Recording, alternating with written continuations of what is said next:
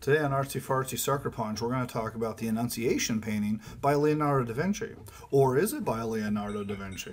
You see, this is one of the controversies about the painting. Leonardo was actually very young when it was made, and he was an apprentice in the workshop of Verrocchio.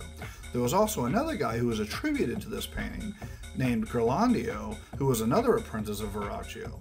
But then they found drawings of the angel, like sketches, that Leonardo had made. So they were, people want it to be Da Vinci's, so they said, okay, well, maybe Da Vinci actually finished it. But then there was some controversy about that, so they put it under an X-ray to find out what the real deal was. Well, it turns out Verrocchio, who was a lead-based painter, used a lot of oils and did a heavy brushstroke. Leonardo, on the very opposite end, was a very light brushstroke guy and didn't really like to use lead.